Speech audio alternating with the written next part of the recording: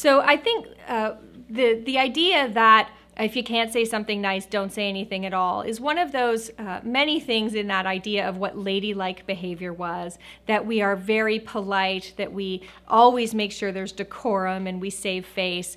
And unfortunately, what that means is that we don't say things that we think might be upsetting to another person when really it's more upsetting to leave them hanging. So I tell the horrific story of being in grade 12 in high school and putting all my books on the floor in front of my locker, scooping up my books and walking all the way down the hallway to my homeroom biology class, only then to have my biology teacher tell me that I had collected my skirt with my books and that my underwear had been showing all the way down the high school hallway.